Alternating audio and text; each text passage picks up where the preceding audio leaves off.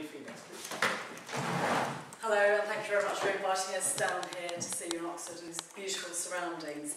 Some of you may know me from conferences because I have put on an active and widely supported set of conferences and 2 panels at conference over the years. And some of you don't know me, so a little bit of background. My father travelled from India. I think the family thought that everything would go downhill after Indian independence, go to the motherland. So he travelled on his own and ended up working in the docks in London as a clerk in a little booth, I think, along the docks. He met my mother, who had left Ireland, 23 years old, sharing a bedroom with 5 little brothers, not much independence. They'd forgotten to persuade her to do Latin at school, so instead of being able to go off to university when she did so well with her exams, she said, look, I can't do it in 6 weeks, I'll go off to the technical college. Came over to London and got work very easily. 3 friends came over, they stayed in a hostel in Gun Street, and they all got work in the banks because Irish girls could be paid a lot less. She met my father at an unsuitable party in the East End of London, and the 2 of them were drawn together through their shared religion, Catholicism.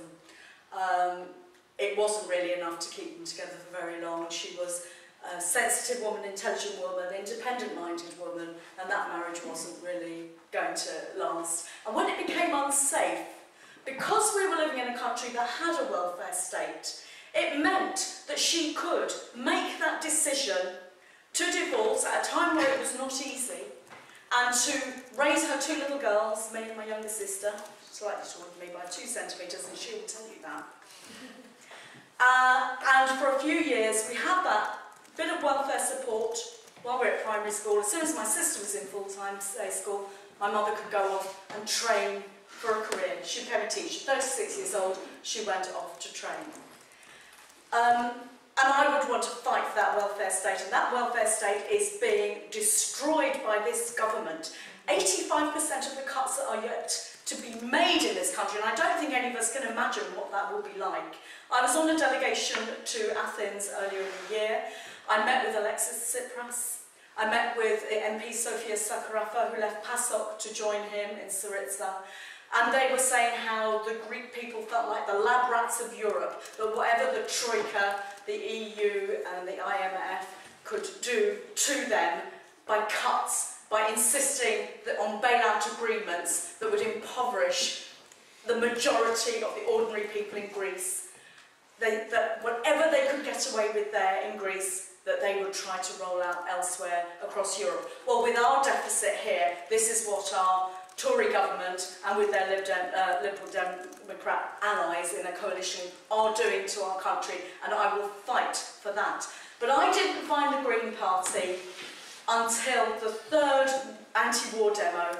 I was there on the first one on that cold February morning with my 3 little children, with the bubbles, with the packed lunches and the little treats and the mittens and the hats and gloves, and holding them up to say, that's Tony Benn there on the screen, wondering if they'd ever see him again, not knowing that now he is the president of the Coalition of Resistance, and for the 2nd year in a row I have been elected as the chair of the Coalition of Resistance. Everybody knows that I am Green, and they want Green at the heart of the anti-austerity movement, anti-austerity and anti-privatization.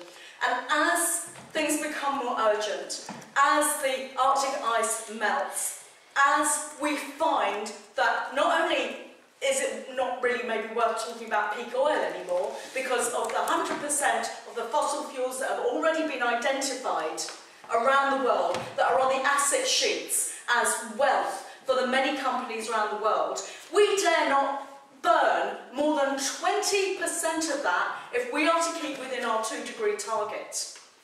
That is very, very urgent business. Now, I believe that the Green Party, with our fantastic policies, and I read the manifesto before I signed up because I wasn't sure what might be dodgy about you, and I thought all of that myself. I'm joining.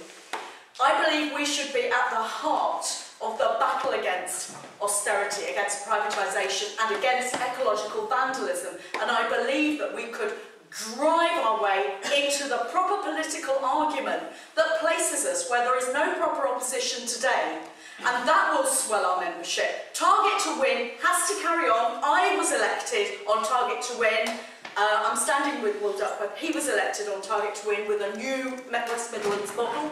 Keep that going, but at the same time, we have to build our campaigning. That's what will get us electoral success. Otherwise, in the next 99 years, we'll have, what, 450 councillors and no power in government. We need a big drive to change the mood of the nation.